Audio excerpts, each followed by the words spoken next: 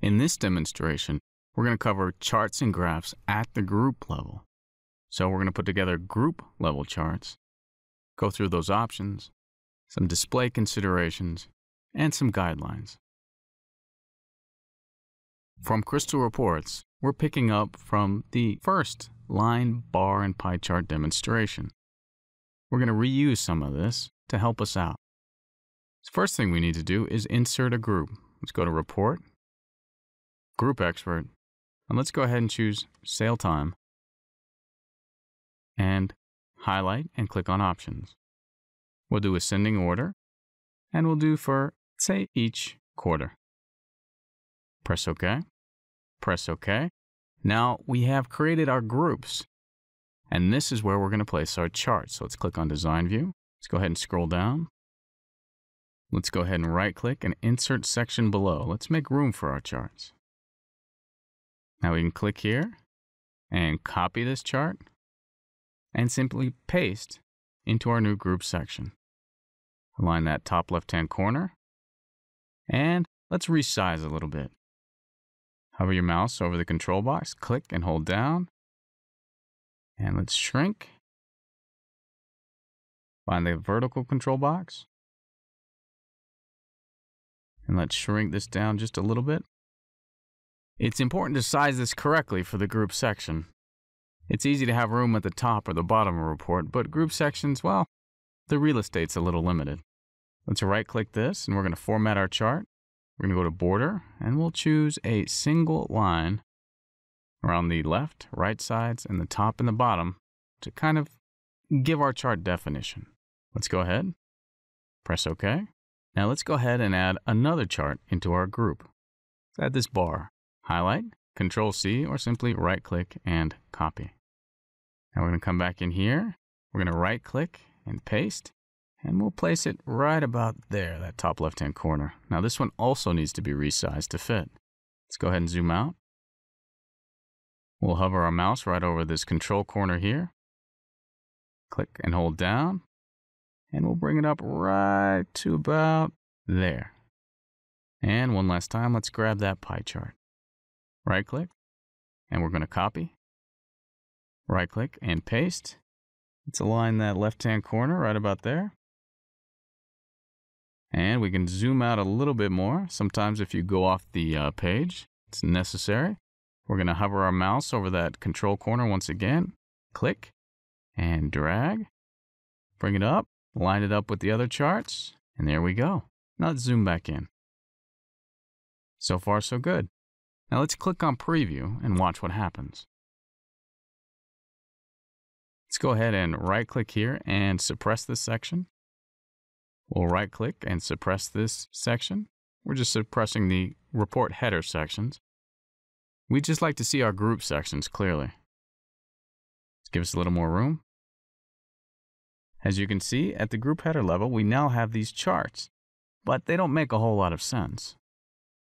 It automatically has already grouped them by quarter. So let's go and change this up a little bit. So let's right-click on this chart, say Chart Expert, and you have two options when you're dealing with charts at the group level. You can apply it to the group template, meaning every single group in the report, or just this instance.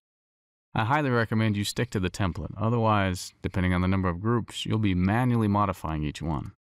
Let's go to Data. Let's click on Sales Time. Let's Order. And instead of for each quarter, let's do it for each month. Press OK. Press OK. Not the best example for that group, but bear with me. Now this line chart here, well, it's somewhat helpful, but let's go ahead and swap it out. Right-click, Chart Expert, apply to this template, and let's choose Gauge, and then pick our data. Go Sum of Sales Amount, press OK, and there we are. Lastly, let's look at this bar chart. Go to our Chart Expert, apply to the group template, go to our data, click here, highlighting the sales time field, and let's order it. And let's do for each month. And press OK. Press OK. Now, it doesn't look like much, but let's look at another group. Much better. So let's go back to our design view, and we're going to swap these around just a little bit. We highlight this chart here, and we'll put it next to this one. We'll pull this up here. We'll right-click on it, format our chart, and we'll give it another border to kind of, well, give it some definition. Now you can highlight all of these, right-click, and you can align the tops. Then you can right-click again and size it the same height. That way they all fit neatly into the section. Can tighten up the section just a little bit. We'll just pull this up here, and let's look at our preview. So far, so good. Now if we click on other charts, we can see how they come out based on quarter and with months broken down. So you can see this is the beginning of a rough dashboard. The point of all this is you can use charts that you create at the report level and break them out by the group level automatically simply by dragging in or creating a chart inside that group level. Crystal reads it, understands it. One thing to keep in mind is make sure if you make changes, you apply it to the group template.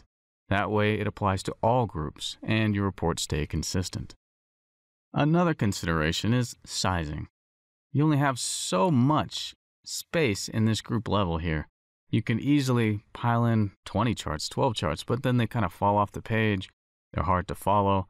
So you want to kind of pick the most important ones or the ones you think that make a statement and put those there. That way, people, when they look at the group, can tell it at a glance, well, how did this quarter do or how did this month do, without getting too detailed. Now, here's some things to keep in mind as you're working with charts and graphs at the group level.